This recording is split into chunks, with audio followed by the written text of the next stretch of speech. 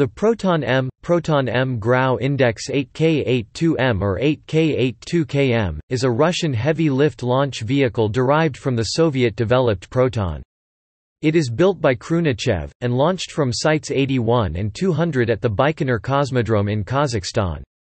Commercial launches are marketed by International Launch Services and generally use Site 239. The first Proton-M launch occurred on 7 April 2001.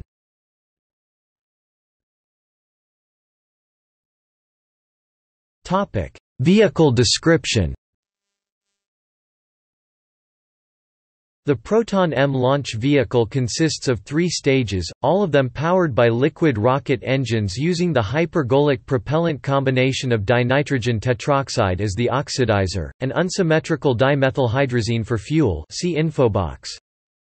The first stage is unique in that it consists of a central cylindrical oxidizer tank with the same diameter as the other 2 stages with 6 fuel tanks attached to its circumference, each carrying an engine. The engines in this stage can swivel tangentially up to 7 degrees from the neutral position, providing full thrust vector control. The rationale for this design is logistics. The diameter of the oxidizer tanks and the 2 following stages is the maximum that can be delivered by railroad to Baikonur.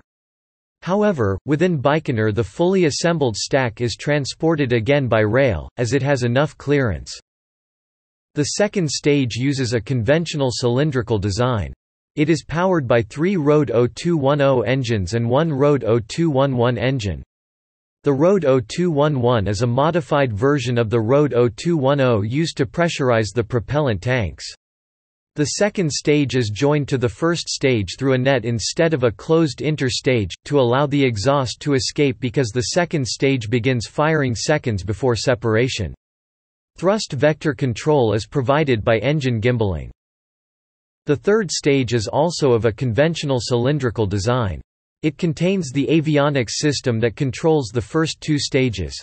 It uses 1 Rode 0213 which is a fixed non-gimbaled version of the Rode 0210, and 1 Rode 0214 which is a 4-nozzle Vernier engine used for thrust vector control.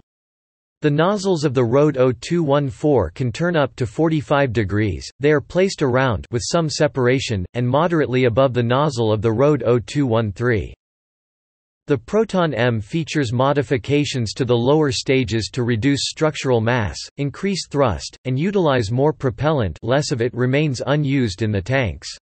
A closed-loop guidance system is used on the first stage, which allows more complete consumption of propellant.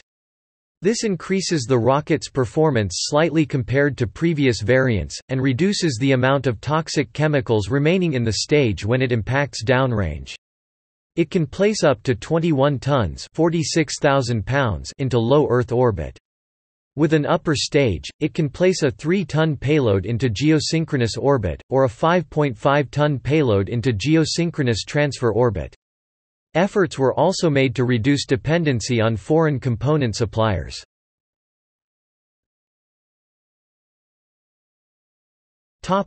Upper stage. Most Proton-M launches have used a Briz-M upper stage to propel the spacecraft into a higher orbit. Launches have also been made with Block DM upper stages. 6 launches were made with the Block -2 German Marks upper stage carrying GLONASS spacecraft, while 2 further GLONASS launches have used the Block DM-03. The DM-03 will be used for a total of 5 launches. A further GLONASS launch is planned along with 2 launches of Express satellites. As of 2013, no Proton-M launches have been made without an upper stage. However, this configuration is manifested to launch the Multipurpose Laboratory Module and European robotic arm of the International Space Station, currently scheduled to be launched together in December 2018.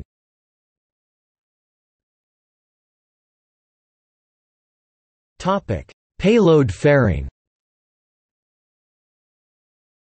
Commercial launches conducted by ILS use 2 kinds of fairings.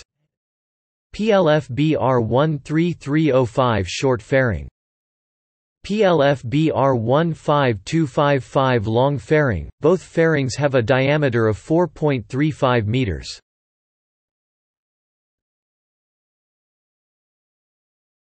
Topic: Proton-M Enhanced M+. On 7 July 2007, International Launch Services launched the first Proton-M Enhanced rocket, also called M+, which carried the DirecTV-10 satellite into orbit. This was the 326th launch of a Proton, the 16th Proton-M BRIS-M launch, and the 41st Proton launch to be conducted by ILS. It features more efficient first-stage engines, updated avionics, lighter fuel tanks and more powerful Vernier engines on the BRIS-M upper stage, and mass reduction throughout the rocket, including thinner fuel tank walls on the first stage, and use of composite materials on all other stages. The second launch of this variant occurred on 18 August 2008, and was used to place Inmarsat 4F3 into orbit. The baseline Proton-M was retired in November 2007, in favor of the enhanced variant.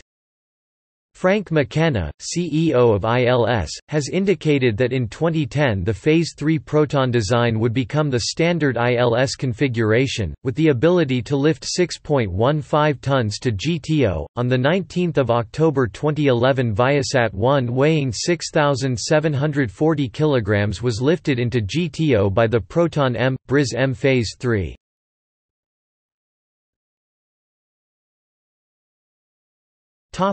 Light and medium variants. Proton Light and Proton Medium were two proposed variants with a lower payload capacity at a reduced price. Originally proposed end of 2016, Proton Light was cancelled in 2017 and Proton Medium was put on indefinite hold in 2018. The variants were designed to reduce the cost for launching medium and small commercial communications satellites into geostationary transfer orbit.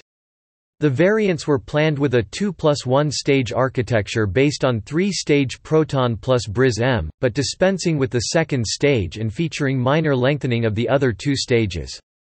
The Proton Light first stage was planned with 4 main engines and external tanks to the 6 used by Proton Medium and Proton-M. The cost was expected to be competitive with Ariane and SpaceX. The planned maiden flights were 2018 for Proton Medium and 2019 for Proton Light. They were expected to use Baikonur Launch Complex 81/24 and would have required a new transporter erector system and other ground infrastructure changes. The full-sized Proton-M can currently lift 6.3 tons into a standard geostationary transfer orbit. Proton Medium was planned to lift 5 tons into a similar GTO, while Proton Light was rated for 3.6 tons. The 3 to 5 ton payload range includes all electric and hybrid satellites that use ion thrusters to slowly make their way into geostationary orbit.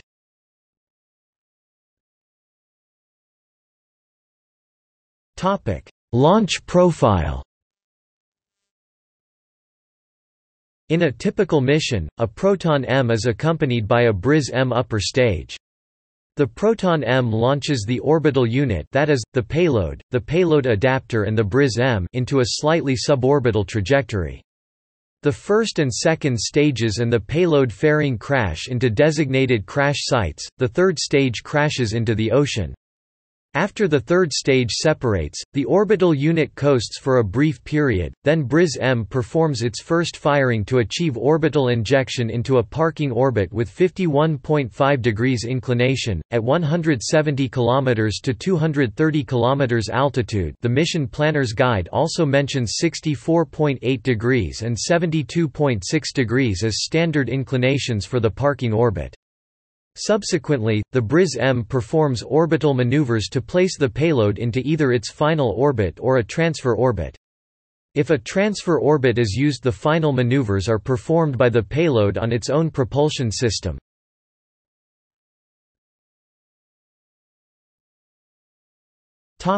Reliability.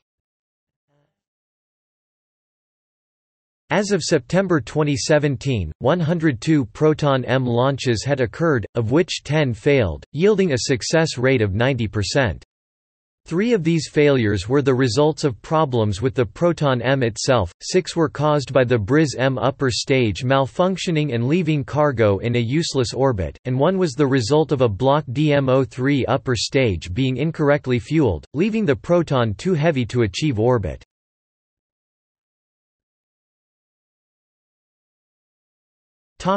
Notable launch failures. In September 2007, a Proton-M, BRIS-M rocket carrying Japan's JCSAT-11 communications satellite failed to achieve orbit, and fell in the Ulitau district of Kazakhstan.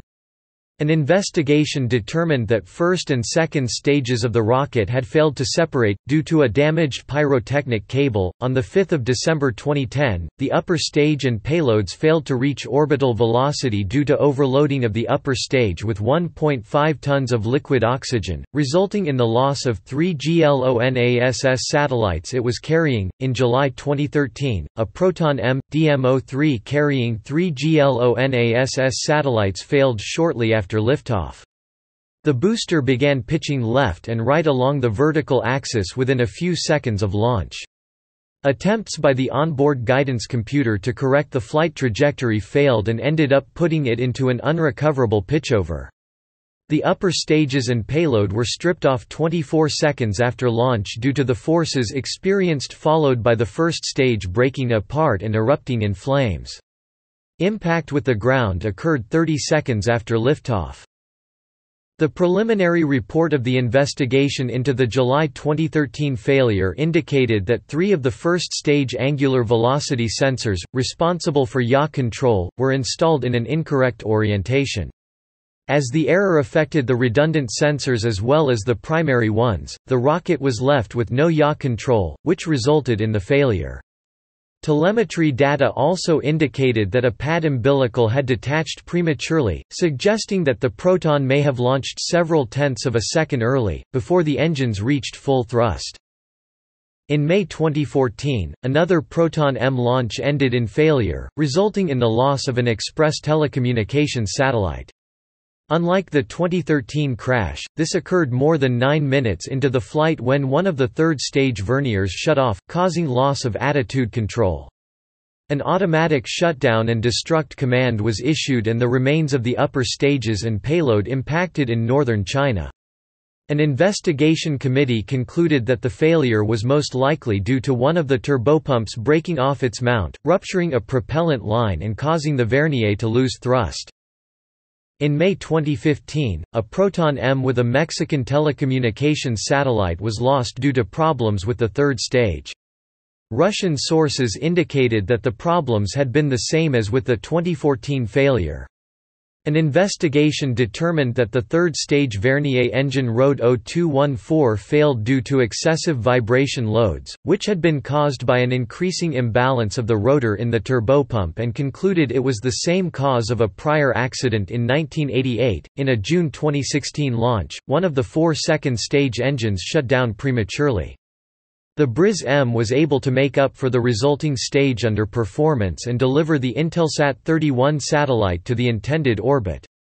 Pending an investigation, the rocket was grounded for the rest of 2016 and first half of 2017. Proton-M at that time planned to return to the launch pad around June 2017 to deliver the EchoStar 21 satellite to orbit.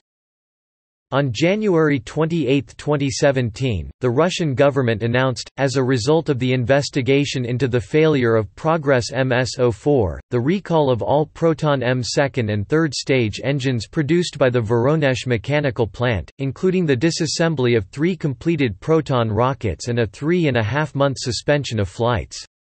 The investigation found that cheaper alternatives, unable to resist high temperatures, had been used in place of engine parts containing valuable minerals, and that production and certification documentation had been falsified.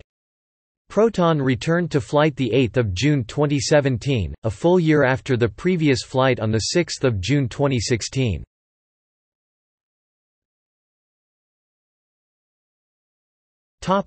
Upper stage malfunctions. Among the various Proton-M failures, some have been caused by the upper stages used to allow the rocket to deliver payloads to higher orbit, notably the failures in May 2014 and May 2015 detailed above. At least 5 earlier launches also succumbed to problems with the BRIS-M upper stage, Arabsat-4A in February 2006, AMC-14 in March 2008, Express-AM-4 in August 2011, Telcom-3 and Express-MD-2 in August 2012 and Yamal-402 in December 2012. All of the payloads were unusable except for Yamal-402, which was able to correct its orbit at the expense of several years' operational life, and AMC-14, which was sold to the U.S. government after SES determined that it couldn't complete its original mission.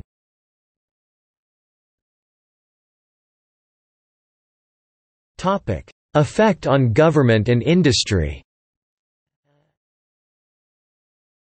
As a result of the July 2013 Proton-M launch failure, a major reorganization of the Russian space industry was undertaken.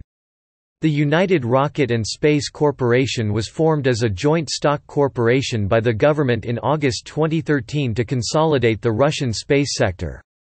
Deputy Prime Minister Dmitry Rogozin said, "The failure-prone space sector is so troubled that it needs state supervision to overcome its problems."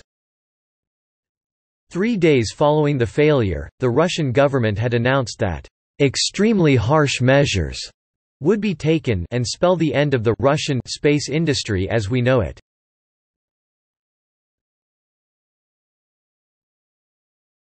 Topic: Environmental impact. Critics claim that Proton rocket fuel unsymmetrical dimethylhydrazine (UDMH) and debris created by Russia's space program is poisoning areas of Russia and Kazakhstan. Residents claim that acid rain falls after some launches.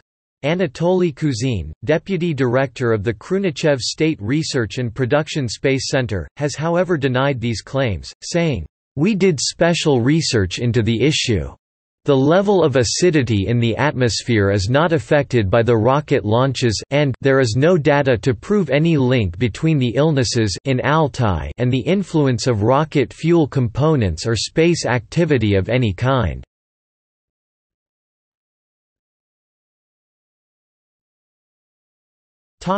See also: